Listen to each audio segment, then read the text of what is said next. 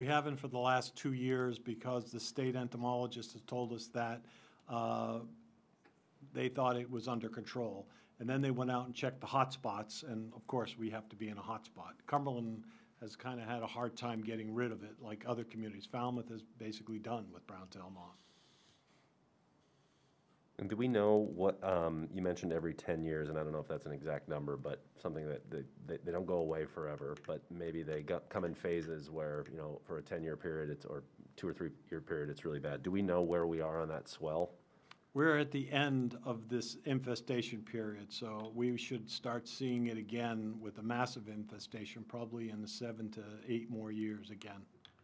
So Okay. we're about 2 years from it. The 10 years of just awfulness is almost over. Do we have any indication to think that if we did assist in spraying in this area, that this would kind of finalize the overwhelming presence of them in Cumberland as this continues to move west? And no? The reason I shake my head is because we can't reach them all. You know what I'm saying? As Mike pointed out, the last time we did this, we had a bunch of opt-outs, and you look, and there are big X marks on the road for the truck to skip over until the next property, and that whole section could be infested. And when you allow those to continue, they basically come out, feed, build more cocoons next year, and they just continue to get bigger, and they continue to grow more nests. If we could eradicate the nest, there's a gentleman, I think he's in Yarmouth, that basically does this aerially. He goes in with a lift and basically clips all the nests and burns the nest. That would be great. Then we'd know the nests were gone. But that's very labor intensive, and the spraying just can get to a lot more nests in a very much shorter period of time. On the forest side, I will say we got some relief. We didn't cure the problem. Yep. Okay. And the ironic part, Mark, about this was, if my history is correct, we had a chance in the state to fully eradicate it. It was limited to a couple islands. The state said, no, it will never go to the mainland. And they never did it. They never went out there and sprayed, and that would have taken care of the problem. But now it's all over.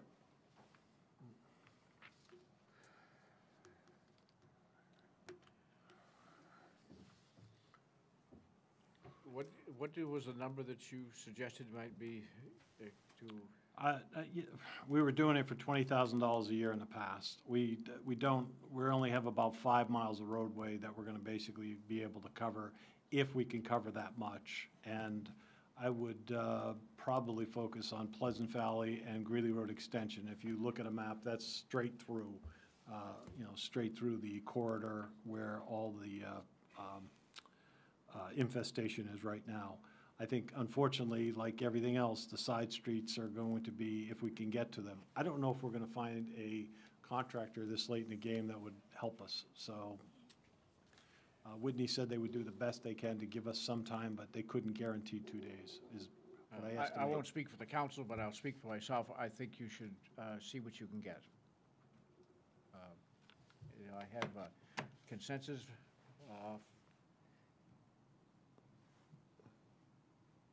I think it would be a waste of $20,000 personally. I have had this every year. I live on the Mill Road in West Cumberland, which is canopied with nothing but oak trees. I think this piecemealing is not working. We have spent thousands of dollars now, and it hasn't done very much good. It certainly has helped some people, but not all of the people of Cumberland. And I think with this hodgepodge spraying around, that I think we could find a better way to spend $20,000. So. And I don't want people to think that if we can't do it for all, we shouldn't be doing it, is the way I look at it. Mike hit it right on the head. When we skip over these property owners, we're just kicking the can down the road. Yeah. Do we have any indication in this area how many of these property owners, I guess you said technically we have the right-of-way, right, that we can spray in that area. But do we have any indication from any of these property owners how many of them would opt out if spraying was occurring? We haven't even started yet, Mark. In the past, we've started this in January and had neighborhood meetings, and by February, we kind of knew who was in or out. Abby, who was here, did she leave? She just stepped out. She was the one who's been coordinating the program for me the last 2 times we did it, and she would take all the phone calls and give me the properties that we'd have to go mark out on a Saturday to say they're in or out. So we're squeezing about 3 months of work into about 3 weeks of time, so it isn't easy. My wife is highly allergic to it. It's awful, Bob. It is, yes, and she's got a tree on the chopping block that I don't want to cut down, but she says, you're cutting that down this year. Happy wife, happy life. There you go. There you go. I have seen on social media that more and more property owners are taking responsibility for their own trees, and they're doing injections into their trees to help prevent the infestations. And I think, really a collaborative residential effort is probably the best approach.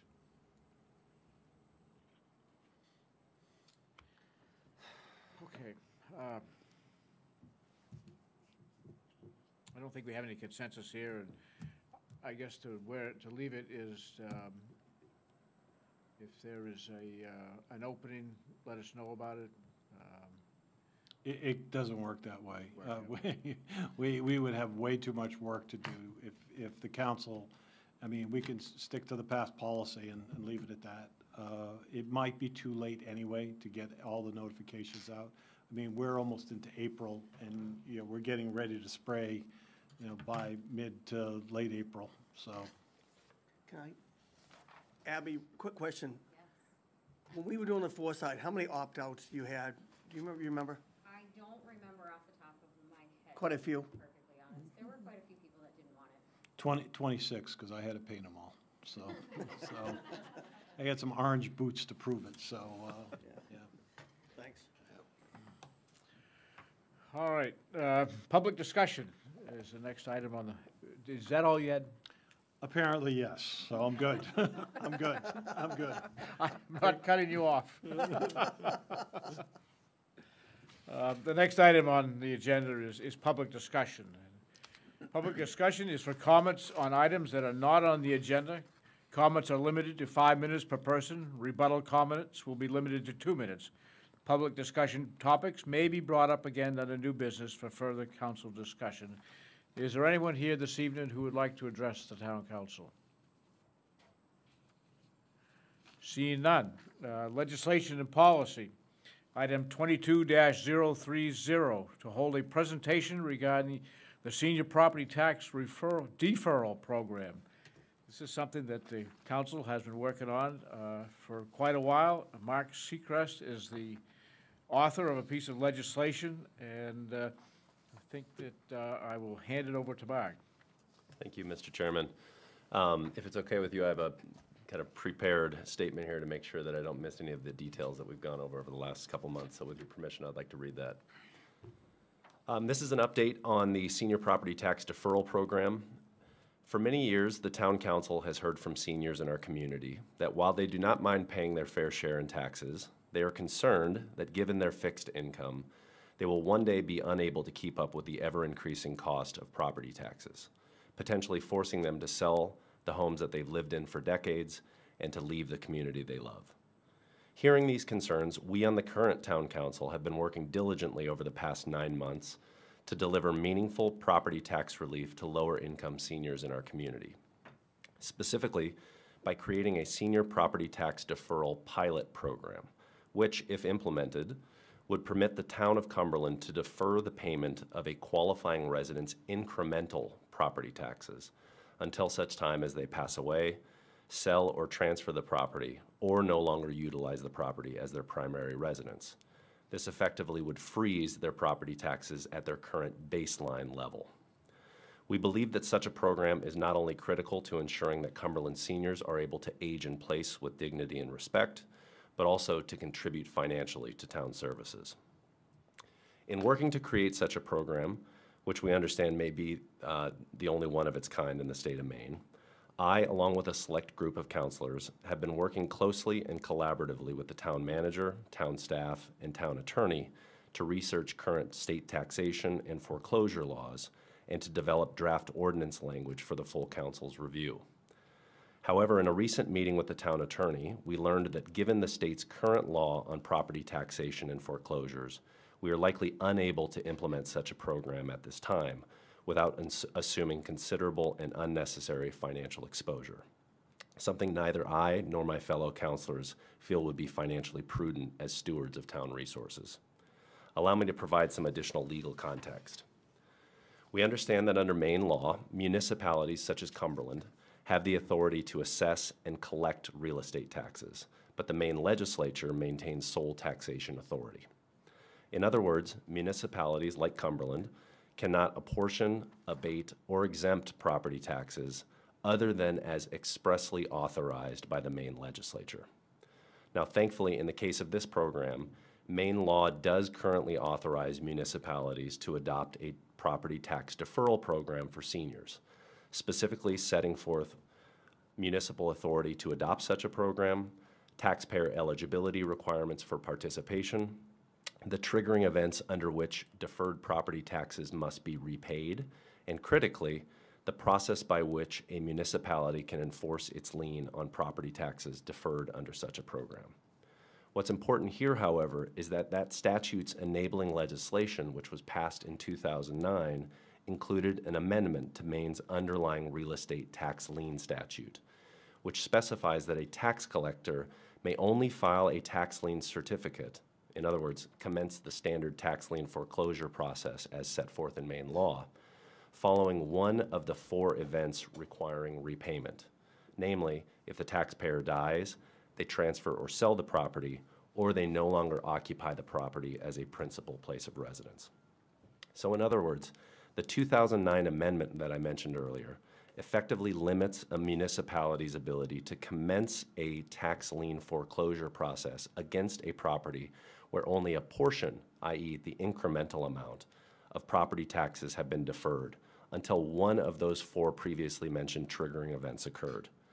The result is that the town would have no legal mechanism to collect the taxes due on any established baseline value. And this could force the town to defer all property taxes, the baseline and the incremental amount, until one of those 4 triggering events occurred. This, as I previously discussed, could subject the town to considerable and unnecessary financial exposure, making such a program, in my opinion, currently unfeasible given the current language of the state law.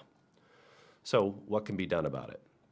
After speaking with the town manager and town attorney and other fellow councilors, we believe that a viable option and the next logical step may be to work with our elected officials in the Maine State Legislature to propose amendments to sections 941 and 942 of Title 36 to allow municipalities to define for themselves additional events requiring the repayment of deferred taxes.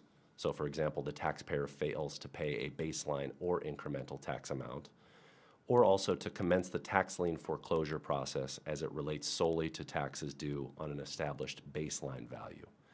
We believe that such a change would be needed to adequately preserve the town's ability to collect taxes under the standard provisions of Maine law in the context of an incremental property tax deferral program. Additionally, from a policy perspective, we believe that amendments to Section 6271 expressly authorizing municipalities to defer less than all of the property taxes due and to establish additional criteria for taxpayer eligibility under municipal property tax deferral programs would likely result in more widespread adoption of such programs throughout the state. It would, therefore, Mr. Chairman, be my recommendation that we work with our elected officials in the Maine State Legislature to pursue these amendments over the coming months, as I am hopeful that with these amendments, we will be able to provide better and more meaningful property tax assistance to the low-income seniors in our community who need it most. Thank you very much. And that's all I have. So it appears that we are cutting edge, that this is we are the first community in the state to move such a program forward. I think it's been admirable work by all those involved with it. It's a significant step forward for helping our seniors stay in their homes. All of us have had, in one form or another, had an idea of aging in place, and this is just another tool in the toolbox. I did ask Mr. Moriarty, our state representative, to come this evening and more or less as a informational for him to hear what we had to say. And I will offer him the opportunity to speak with us if he so desires. It looks like he's going to take advantage of that opportunity. Mr. Moriarty. Bob, I've never turned you down so far. I don't believe. I am masked up tonight, folks, because as you can probably tell, I have a cold.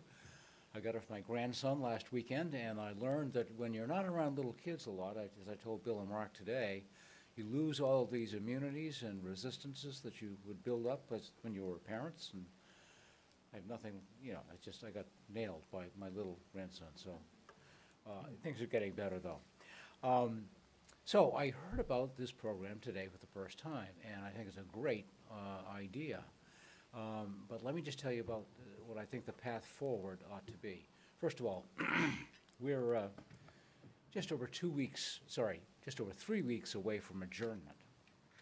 There's nothing you can do in this current second session of the current legislature. It's way too late. We're wrapping up as opposed to taking on major new projects.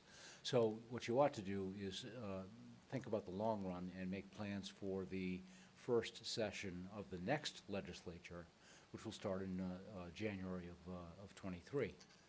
And as I understand Mark's explanation, you're talking about amending 2 sections in Title 36.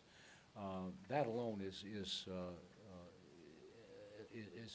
good thing because it's so much easier to tweak existing language than it is to try to pass a whole new law altogether. And the tweaks that Mark described, as I heard them, are really rather minor in nature and almost self-explanatory and probably very appealing to a lot of communities around the state. So that's, I think, the job you have to do is not all that difficult. But what I suggest that you do is take advantage of the following months of this year to plan for the next session of the legislature. So, as I said, we're adjourning on April 20, but your current legislative delegation, Senator Breen and myself, are in office or remain in office until the new legislators are sworn in December following the November election day. Now, we know that Senator Breen is not running for re-election because she can't. I am running for re-election, but no one knows what the outcome of that will be. In either event, Senator Breen and I are still on the job, technically speaking, all the way through early December. So, and once we go out of active session, the workload drops down dramatically. So we have a lot of time to work together with you in crafting a plan for amending these sections of Title 36 that Mark mentioned. And you can also, during that time period, during the summer months and the early fall months, touch base with the Maine Bureau of Taxation and get them on board and answer any questions they may have or listen to any concerns they may have. So that when the new legislature comes into session in December, you can be prepared, after having worked with the town attorney as well, to offer draft legislation fully written out for introduction into the first session of the next legislature.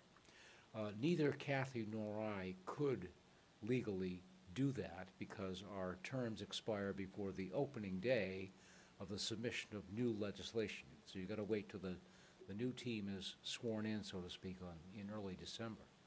But you can have all the homework done ahead of time. You can have something drafted and reviewed and vetted and scanned. And so you give it to the reviser in the State House, and all the heavy lifting is done. And so it just progresses to the normal course, which is you obtain somebody is the lead sponsor, someone is the lead co-sponsor, and several other people sign on as ordinary sponsors. It would, excuse me, get referred to the Joint Standing Committee on Taxation, and they would then hold a public hearing and a work session and so forth, at some point between January and June of 2023. And hopefully it would be enacted during that first session. Hopefully it'd be signed by the governor. And unless it's passed as emergency legislation, it would take effect 90 days after the legislature adjourns late next June, June of '23. If you did choose to try to get it passed as an emergency bill, it takes effect 90 days from the date on which the governor signs, if the governor signs. So you can accelerate the effective date by getting something passed as an emergency. The trick there is it takes 2/3 of both houses to get something passed as an emergency as opposed to a simple majority. So there are some downsides to that. But you've got all the time in the world to really bear down on this and do the what we call the deep dive and get something lined up in writing for presentation to your new delegation when the time comes in December. Good to see you tonight, Steve. You too, Mike. Is there an appetite, in your opinion, by the legislature to tweak taxation laws or to support more local control? Absolutely. Every time you raise the issue of aging in place, for example, and allowing people to continue to live in the homes that they have lived in for decades or whatever, that is a very, very popular idea. The trick is in coming up with a mechanism that makes that possible. And what you've developed is really interesting, and Bill explained it to me briefly this morning. You take sort of a base level of taxation, which you continue to charge because they can afford it, but the year-by-year increase in the taxable value is deferred until there's a sale or transfer or whatever. And I mean, that just hits all the right notes. I mean, nobody's going to argue with that. The towns and the cities are guaranteed of ultimate recovery of their tax entitlement. At the same time, they preserve the ability of their citizens to stay and live in their homes at a rate at which they can afford, being somewhat insulated from the appreciation and value that the rest of us, younger folks, have to face. So yeah, I think you'd find real fertile ground for that one. Great, thank you. Yeah, sure. A follow-up question, Steve. You mentioned that you as a legislators can't do anything to offer up legislation, but I wonder if it might be helpful if there's such an individual, the Commissioner of Taxation, to have him come down and we make a presentation to him and start laying the groundwork so that this doesn't come as a surprise to the administration people. Absolutely. That's why I was saying you have months in which to do all this legwork and homework, so to speak, all the preparatory work. And that should involve somebody from the Bureau of Taxation, so they're not caught unawares or by surprise, because when the gates open in early December and everybody files their bills, and by the way, there's no limit on the number of new bills that can be filed in the first session, so 1,800 bills is not an uncommon figure. And something as important as this can get lost in that sort of flood. So you want to take advantage and tip people off ahead of time and let them know of your thoughts. Take their input, revise your proposal if necessary, so that when the gates open, you're ready to hit the ground running. When we met with the town attorney this week, she also suggested that we use Maine Municipal Association to the best of our ability.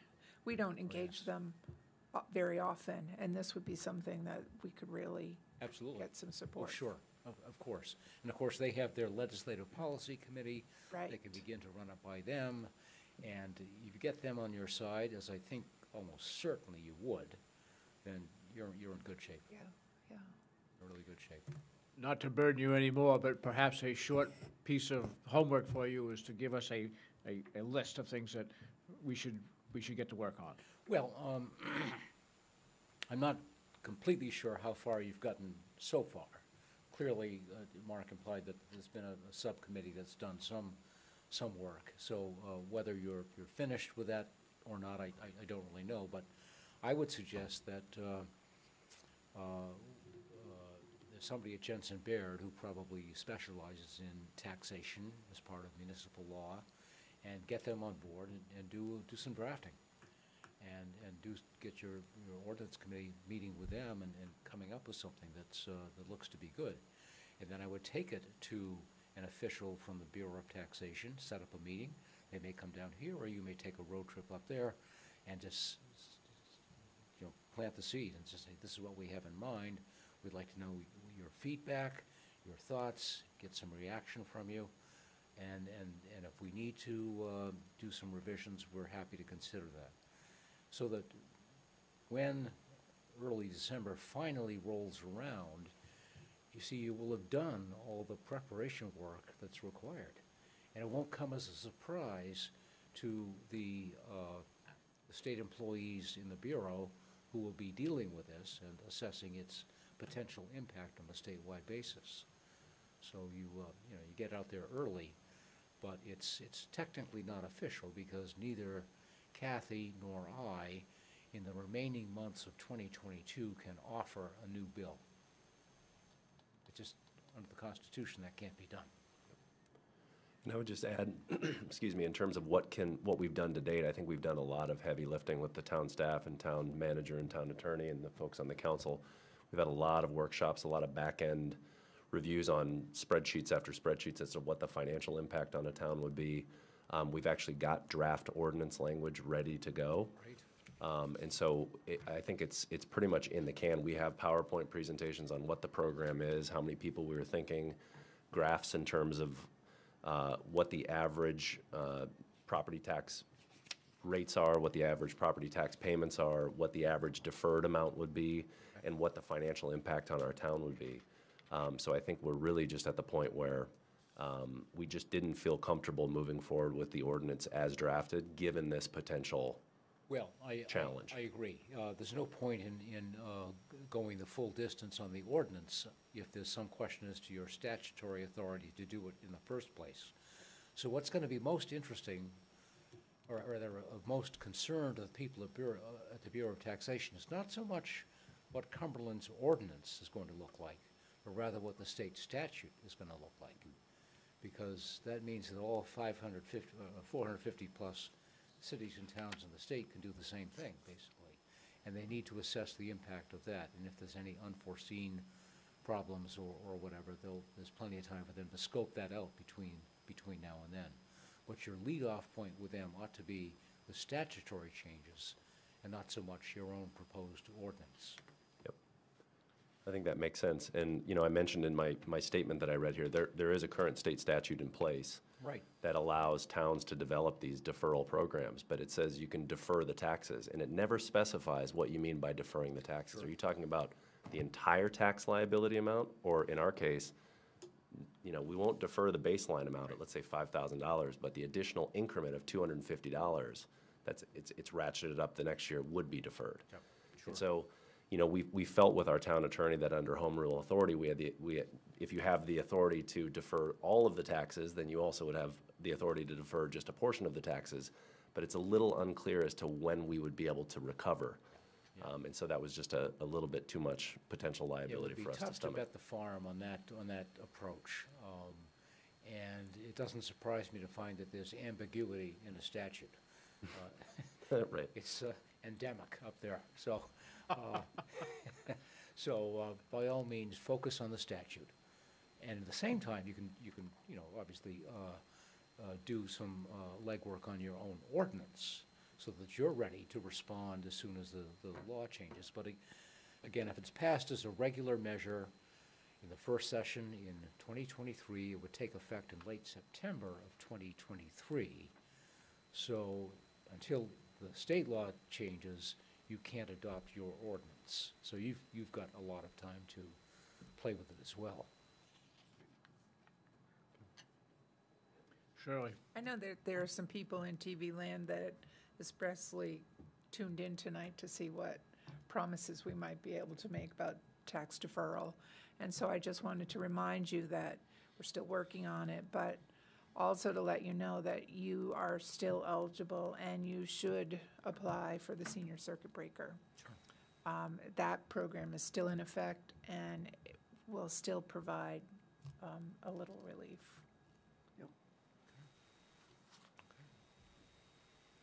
So there's nothing beyond a roadmap that I can really offer you tonight. But I think you're well on the way to really achieving something good here. Thank you, Steve. Thanks, Steve. Okay, folks. Thanks very much. Thank you. So we do have an action item on this piece of agenda to authorize the committee to work with the legislature and whoever else needs to be involved. And so I guess we can act on this as a sign of that this is not going to lay dormant, that we're going to move ahead with this, and we're going to get to work on it. So I would entertain a motion. Open the public hearing. This was not listed as a public hearing, but if there anyone here who would like to address the council on this matter, we'll entertain listening to you. Okay. Mr. Chairman, I'll give you a motion. I move to authorize the Senior Property Tax Committee to work with our state legislatures to help enact a Cumberland Senior Tax Deferral Program. Second. Moved and seconded. Any further discussion about this evening? I think this is a great step that we're making, and it has a potential of having, a statewide benefit to all elderly citizens, and I look forward to having Mark and the rest of you engage as legislator and the taxation committee and get us on the docket for action next year. So, anybody else? All in favor? Motion carries. Thank you. Mr. Chairman, I would just like to thank Councilor Segrest for all the heavy lifting on this, Mark. You have done a tremendous amount of work on this. Outstanding. And top notch. You really have done an outstanding job, so thank you very much. Well, thank you very much. I'd like to also pass those thanks on to the town manager and town clerk and the rest of the town staff and the town attorney and everyone on the council that's participated in these calls. So it's been a team effort. Great, thank you. Next item on our agenda this evening is item 22-031, to hold a public hearing to consider and act on amendments to Chapter 261 Taxation of the Cumberland Code to add Article 3 Senior Property Tax Deferral Program. Mr. Chairman, I move to table. I'll second. Moved and second to table. All in favor? Motion carries. Item 22-032, to consider and act on a request from the Greater Portland Council of Governments to find housing for 700 refugee families in the Greater Portland area. Mr. Chairman, I'd like to make a motion. I move to table. I'll second. Before I call for a vote, I would like to have a little bit of explanation to this, just to keep everybody in the loop and to kind of give some background to this. As I mentioned, I think it was the last meeting, that we had a request from the Greater Portland Council of Governments to host some families to immigration asylum seekers, and it has morphed or expanded or contracted, depending on how you look at it. The need has not gone away. The criteria is on some level, is a moving target.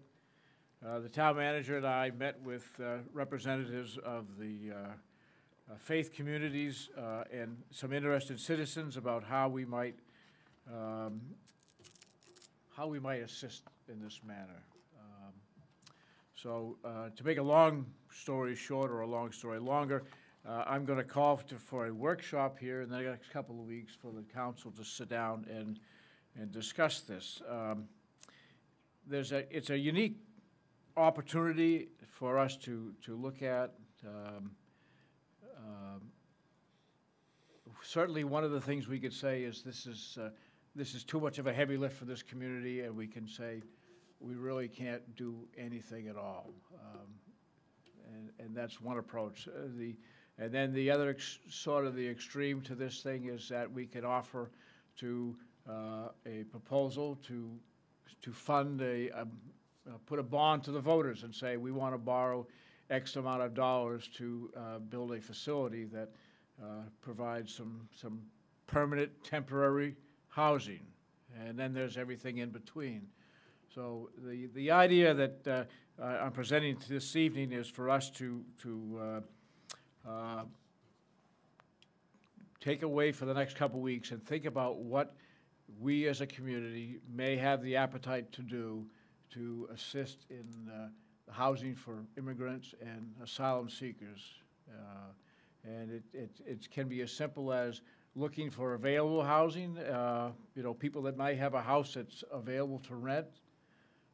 It could be as intensive as not a tent city, but certainly if you look at FEMA and Katrina, how the federal government stepped in with temporary housing to assist with families down there. So there's a wide variety of opportunities and a wide variety of how we might discuss this and bring it forward. But I do have my own ideas, and I'm sure that all of you, if you had a chance to think about this, might think about different ways to approach this topic. And what I'm looking forward in the next couple of weeks is for us to get together and kind of brainstorm about how this might look in our community and what the approaches that we might take. So it is going to be tabled for this evening, but I believe in 2 weeks we will bring it back in a workshop forum. I think the town manager and I will be able to have some ideas that he and I have tossed around, and it's going to be wide open discussion. Anybody else before we move the motion? Moved and seconded to table this item. All in favor? Item is tabled. Thank you. Next item on the agenda is 22-033, to hold a public hearing to consider and act on a medical marijuana registered caregiver license application for Leaning Pine LLC, owner Kelly Kopp, located at 210 Gray Road. So if we all recall, recently we had an ordinance we drafted and adopted for the town of Cumberland as to how we would license medical marijuana caregiver licenses. And so this is the first one that we are going to see here this evening. It has been, the application has been paid, the cost of the license, the particular authorities, code enforcement officer, planner, police department, fire department, town staff, has all had a chance to review this and has brought it forward with the ought to pass, I guess. So I'll ask, I guess I'll ask the town manager first, because this is a new process for us, for any comments, and then I'll ask for the applicant to stand. And so, Mr. Manager? Well, fortunately, we have the best town clerk in the state of Maine who was on top of this, so Tammy, thank you. She convenes this group, and she has a pretty long-standing group for every type of license or application that they have meetings, everything from mass gatherings to this being our first license. So we were pretty confident that Tammy would do a great job, and she did, and brought all the team together. We are all very positive, and thank you both very much for the cooperation that you put together in putting this ordinance together and putting this process together, because I think in the end we came out with a better ordinance and a better licensing ordinance for this. So we feel it worked very well.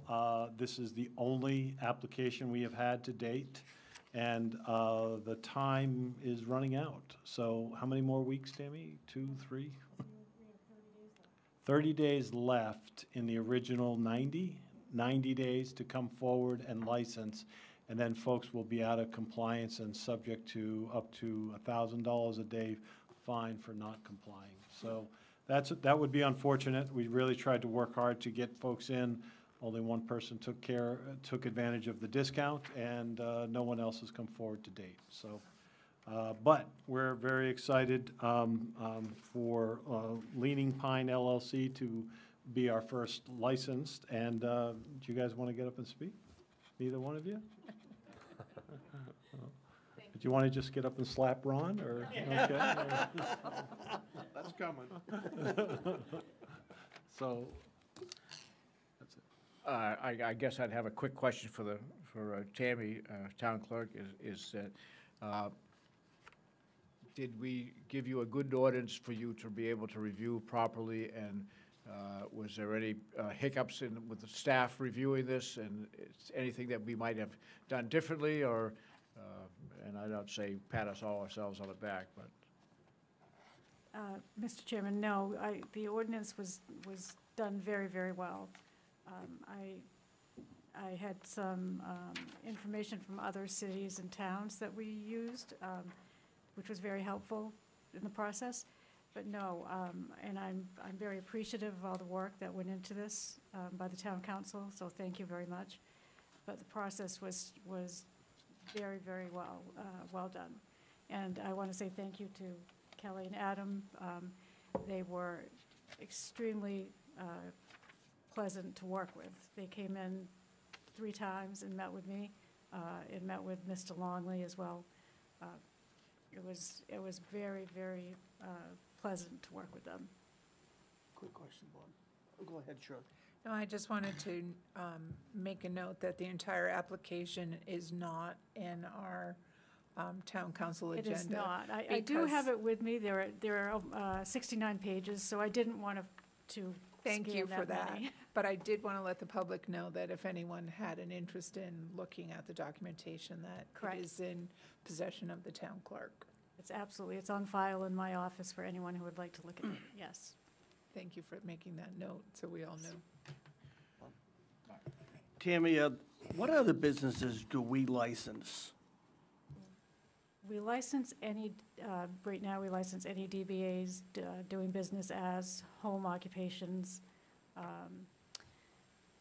There are, by state law, there are businesses that have to be licensed like bowling alleys, just businesses that we really don't have here in the town of Cumberland. So as it is right now, we just very, very small businesses. Okay. And we don't have any businesses that we license that the licensing fee is close to $1,000? No. No. No. So- A small business license right now is $10. So I just will say this to the council. We knocked it down in half for this, and I think we did the right thing. I would like to take a look at this again in a year, before they come up for renewal, because I don't see any reason, if this goes as smooth as we think it's going to, why we're charging $1,000 to a local business owner. So I just want to say in advance that I'll be bringing it up and looking at it. And I know that's not your side of it, Tammy, but. I will say, Mike, that our fees are very much in line with other cities and towns. In fact, I think that our fees are much lower than a lot of our surrounding neighbors when it comes to these licenses. But certainly, that's the council's decision. Great, Tammy, thank you. You're welcome. So as I said earlier, this has been reviewed by town staff. The other thing that folks should know is that all the abutters in the immediate neighborhood have been notified. They have been, certainly, if there's, and this is a public hearing, so anybody from the public who would oppose this or support it would, obviously, we would expect them to be here this evening to show either cause for or against. And I guess the next item here is to say that this is a public hearing. Is there anyone here to speak for or against, or in any manner on this subject? And again, seeing none, bring it back to the council.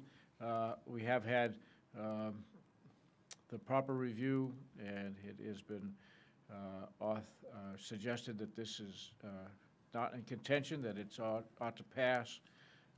We've had the approval from the code enforcement, the police department, the fire department, and the town clerk's office. Is there any comment, questions, concerns? I will take a motion then. Please. I'll give you one. I move to approve the medical marijuana registered caregiver license application for Leaning Pine LLC, owner Kelly Kopp, located at 210 Gray Road. Second that. And a second.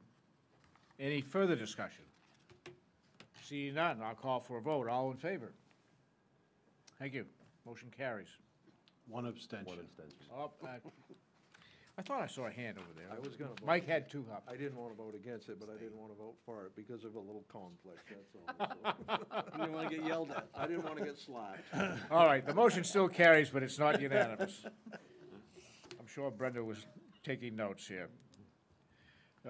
Next item on the agenda is 22-034, to hold a public hearing to consider and act on acceptance of the proposed capital improvement plan for fiscal years 22 through 2027 as recommended by the planning board. And I think this is one that I can give to the town manager to bring up to speed for. Thank you, Mr. Chair. Under our charter, an annual capital improvements plan needs to be presented to the planning board, which we've done for many years, and usually the planning board looks at me and says, so what am I supposed to say or exactly recommend? Because they're not going to recommend which street to get paved or which truck to buy. They're just listening. This year, we took the opportunity to present the potential project of the roundabout at the intersection of Skillens and Route 100 and Blackstrap Road. And there was a lot of support for that.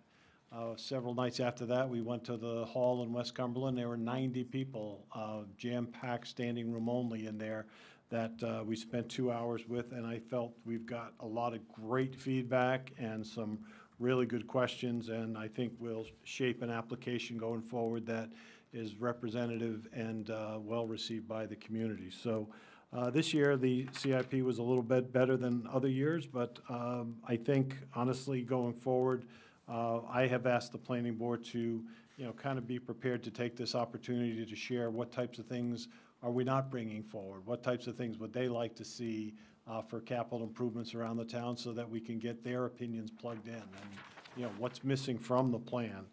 We have a lot of items that the department heads have put in over the years that have become town projects, and others that are still kind of in the queue. So I think the process works. I just think sometimes it takes a little longer than some people would like to see, but it's all about funding. Typically, what will happen if there's an ability to gather state or federal funds for a specific project, we'll go after them, and hopefully they've been identified in the CIP, and if not, at some time in the future, we'll try to plug them in. And that's how most of the major projects in town have gotten funded. We talk about them probably for several years before they actually do get funded.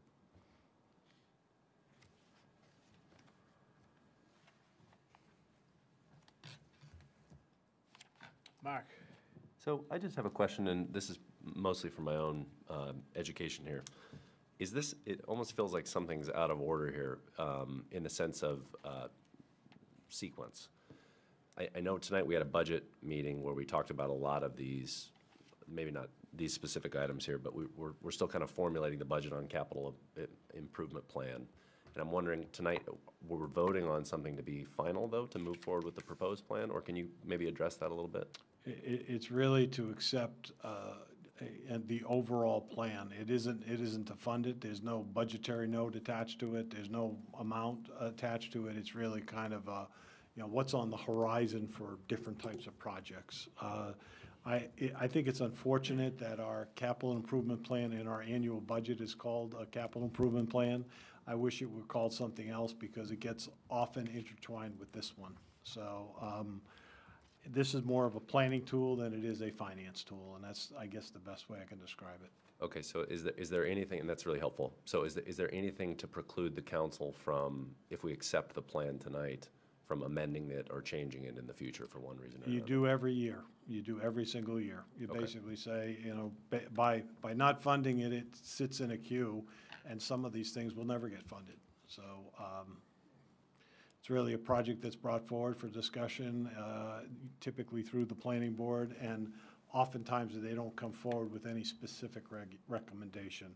It's an awkward process that's in a lot of town charters that really have never been formulated. If we were budgeting $2 million a year toward specific project goals for the community that were outside of what we have to do annually from, you know, paving and road repairs and equipment replacement, you know, after that, whatever's left over, that's when you can say, okay, I'd like to do this or do that. The TIF has given us a lot more opportunities to do some of the major capital projects, but before that, we were really kind of, you know, saying thank you and moving on. And that's really the best, you know, the best I can tell you with this program, because it really is, it's not clearly defined in the charter to say it has to do this, this, and this. But it's interesting to see the projects pop up. A lot of the things we've done around town have been built. The shelter, for instance, at Twin Brook was a great example. That was somebody's vision of trying to find, you know, putting bathrooms in a shelter area in the middle of it, and then how we did it to make it look like a barn to fit in with the, you know, the vista. All of that came through the CIP. But those are the types of things I think about when I think about this process. Okay, please. Mark, I think it's helpful if you take some time to go through the project sheets and pay attention to the dates at the top. Like, I'm looking at one for Twin Brooks, that's 2018 to 2022. That project hopefully is sort of wrapping up. It was a trail maintenance thing on the Tuttle Road side. The Wilderness Trail on the Greeley Road side. It is not wrapping up. Sorry, I misspoke, because we need a culvert, and we haven't put the culvert in yet. So, but it's been on the to-do list. This is like a to-do list, things we need to do in town, and it just keeps us focused. Yeah, and that's helpful for me to learn, but one of the reasons I'm asking it is because if there are folks at home that see a specific line for ARP funds being used for a particular project, and they say, well, hey, I would have hoped we would have used those funds for something else. I just wanted to be clear that these aren't promises to fund this specific line item. This is this plan for the future that can be or cannot be changed if need be in the future. Is that a fair assessment? Yeah, and it's kind of why we held off the ARP funds until the very end of the budget process too, to see what you actually did fund and see what's left over. So we'll be talking about that in the next budget meeting, next Monday night. Okay, thank you.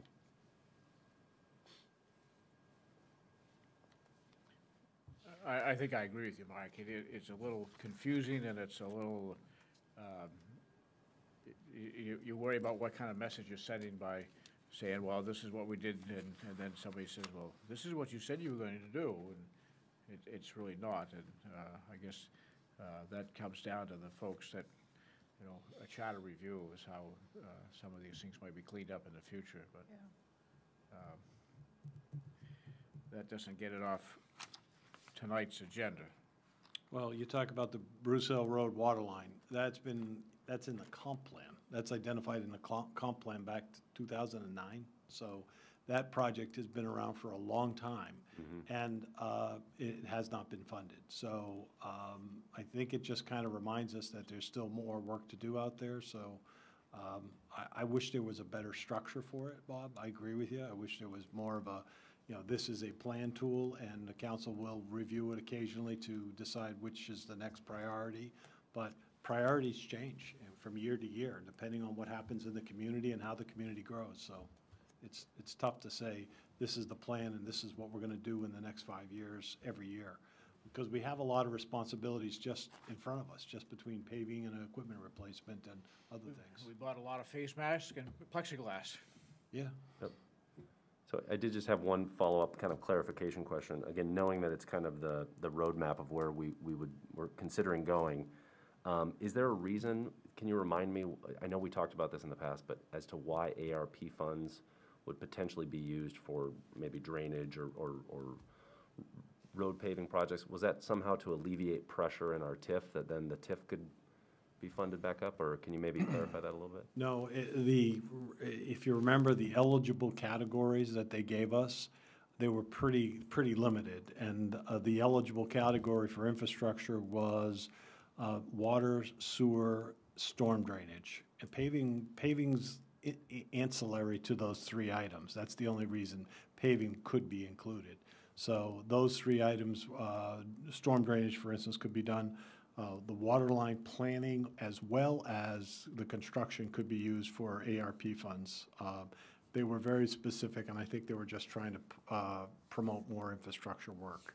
But I guess what I'm getting at is if drainage is put in, you mentioned ancillary, if drainage is put in a particular location, I would presume as part of that drainage It would be remedy, paved. probably, it would be paved, right? Correct, Okay, and that could be, use those funds as it's part of the same project? correct. Okay, so in other words, then that alleviates our need to use paving funds where maybe an additional source of revenue might have paid for those. Okay, so Absolutely. I think that helps me clarify. Absolutely. Okay.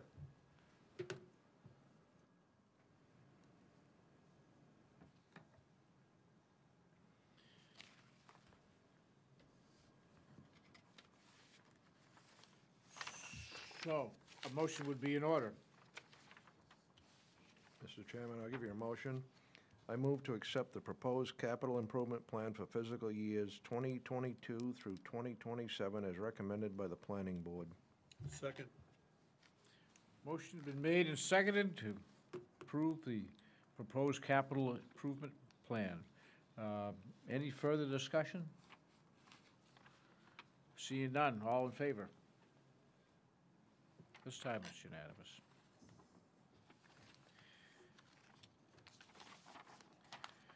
All right, next item on the agenda is 22-035 to set the week of May 16th to 20th for spring bulky item pickup week. So moved. There we go. This is a biennial event, and on the town's website and the town crier, there will be notifications given for what we can and can't do, and anyways, Need a second? other than that, I think it's pretty self-explanatory, unless you just moved to town last week. Motion, a second. A second has been made by Mr. Carp. Any discussion? All in favor? Thank you. Motion carries. 22-036 to reappoint William Longley as Code Enforcement Officer and Dan Small as alternative from April 1st, 2022 to March 31st, 2023. So moved. So moved. So second, I'd second that. we'll give Mark the second. Again, housekeeping item for this evening, our Code Enforcement Officer and Dan Small as the alternative, or alternate when Mr. Longley is not available. Any discussion? Seeing none, all in favor? Motion carries, unanimous. And item 22-037, to appoint a member to the Lands and Conservation Commission and the Forestry Subcommittee. And if I get down to that, One item, position, right? well, it's here someplace. Good grief.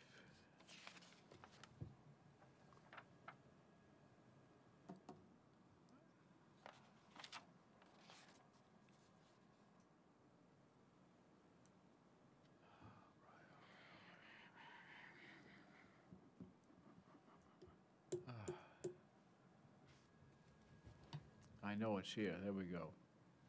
Oh, I just sailed by it. And anyways, this is for Denny Gallaudet, is the applicant. And anyways, Denny has been involved with a wide range of activities in the community, not to mention the solar project that we have currently, and he has volunteered to help with the solar project for the school.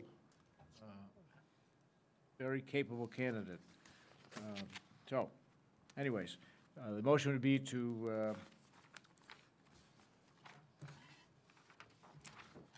You've got two positions there, Mr. Chair. You have one for the Oh, forestry you're subcommittee right. and I'm one sorry. for the lands and conservation, so. Maybe Ron will give it to you, because he's the nominating committee. Mr. Yes. Chairman, I'll give you a motion to appoint Denny Gallaudet to the Lands and Conservation Commission and Todd Ontel to the Forestry Subcommittee. Both are very qualified candidates, and welcome aboard, both of them. Second. Motion made, second. Any discussion? Welcome aboard, as you say. All in favor? Motion carries, thank you. All right, that concludes our official business for this evening. Now we get on to the fun stuff. New business. Mark, have you got anything? Well, thank you, Mr. Chairman. I think the new business I'd like to report tonight is kind of carrying out some of the plans we talked about earlier on action item 1 with the state legislature over the next coming term, if you will, trying to make sure that we move some type of senior property tax deferral program forward. I know there's going to be a heavy lift there with our team to get that done, and so I'd like to focus a lot on that in the coming months. So that's all I've got for tonight. Shirley. I have a couple of items. First of all, I'm wondering if we have any combined meetings with North Yarmouth and the school board during this budget process. We, as a town council, attended the school budget presentation last Monday night instead of doing our normal budget workshop work. And I do have some questions and comments to make, and wondering about how the most efficient way to do that is, just as a normal citizen, I guess, at this point. I want to say there's a joint meeting, Yes, Bill shook his head next no. week. I think they tried to schedule it, it had to be rescheduled. North Yarmouth had some conflicts trying to get to town meeting and getting their process wrapped up. They're in a much tighter window than we are.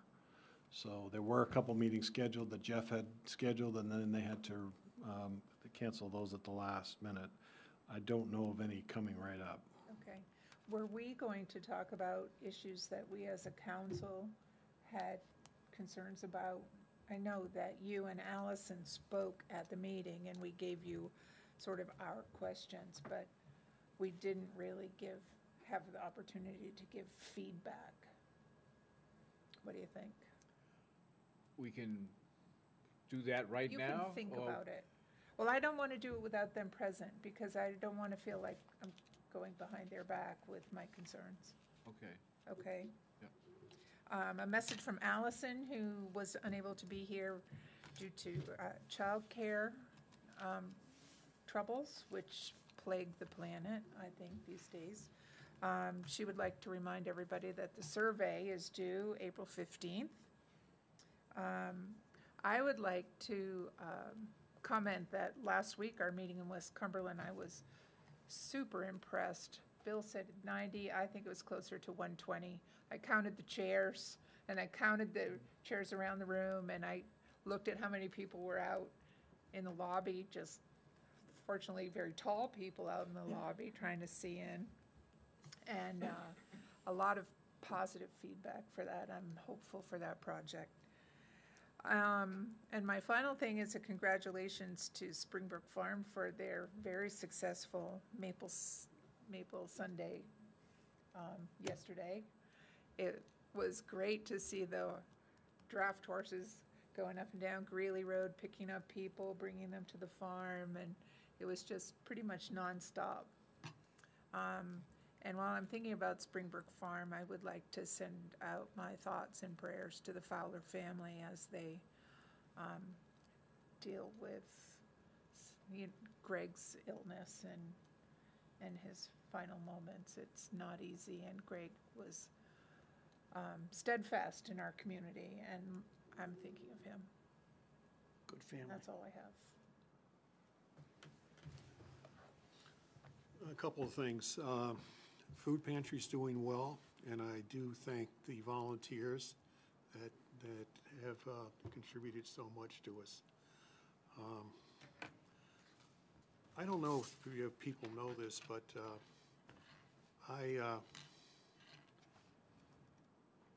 tried out for the Villanova basketball team. And I didn't make it. I couldn't believe it. How did that happen, you know?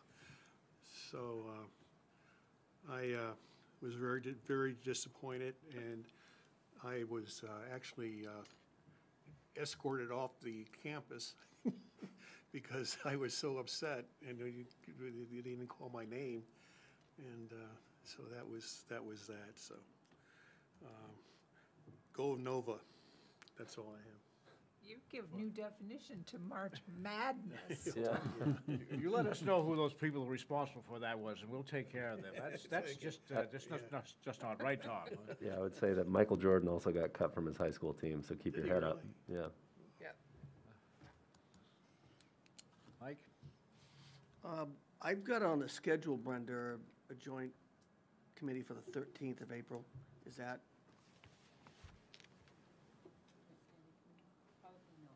Okay, that's all I have. Thanks. Here's my $20 for the 4-H food pantry, which I continue to support. Mr. Stiles, giving me thumbs up in the audience. Very worthy cause. And I would like to thank the 90-plus people that showed up last Tuesday night at the West Cumberland Community Hall. That meeting was very well attended, and everybody was very respectful. I mean, I thought the meeting went exceptionally well, and I look forward to seeing what happens, so. A lot of great input from everybody. Everybody, I mean, and it was standing room only. There were a lot of people that were out in the hall that really couldn't see and couldn't hear very well, but I tried to get everybody to move into the room, but it was very well received, and I want to thank everybody, so that's all I have. I concur. It was a great meeting. There was great input, positive feedback, and, you know, it's when a town has a vision for where they see themselves, it says something about the community you live in. It's, you know, this is not a dead community that just isn't doing anything. On so many fronts, we're doing a lot of things, doing some interesting things. So I mentioned that we were going to have a workshop. There is a possibility that we've talked about senior housing for most of this year.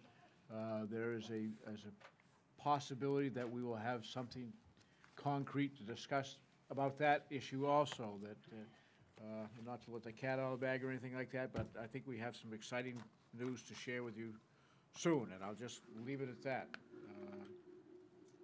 Anyways, Mr. Manager.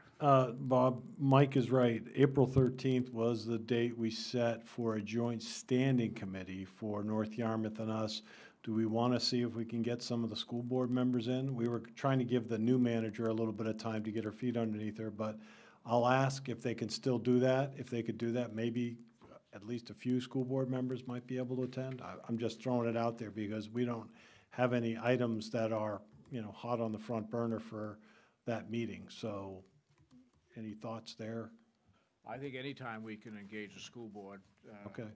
as a three-way group is time well We do spent. those typically at 5, Brent, those meetings, 5 o'clock on a Wednesday, and that Mike was absolutely right, it was the 13th. The other issue is that you had told me to schedule a solar group meeting this Wednesday night. I sent out the notice and everybody panicked because nobody's ready. So they've asked for a little bit more time to appoint more people. I think our side is ready to go, and I shared that with them. I've got some names I meant to give you Okay. earlier this evening. No, that's okay. I just want to say that originally we had scheduled for Wednesday night, and when I sent out the invitation, everybody went into a panic, so we may have to wait for a couple more weeks. I would like, Bill, if we have that joint standing committee, I'd like to get a feel from the council where they are on having a discussion on sharing services. I know what, and George Turner's out in the audience, and I don't know how many times we thought we were moving forward and we weren't, and the council out there is, it's like this. So it would be nice just to get a feeling where they, if they have an interest in discussing shared services, so. Move it ahead. Yeah. It's time to tell people we're gonna make a concrete proposal, and we expect you to make a concrete proposal, and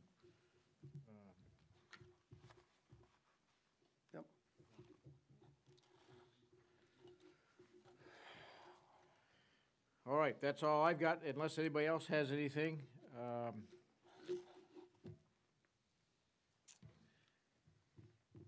moved. Move to adjourn. Second. Second, there we go. All in favor? Good night, Irene. Thank you.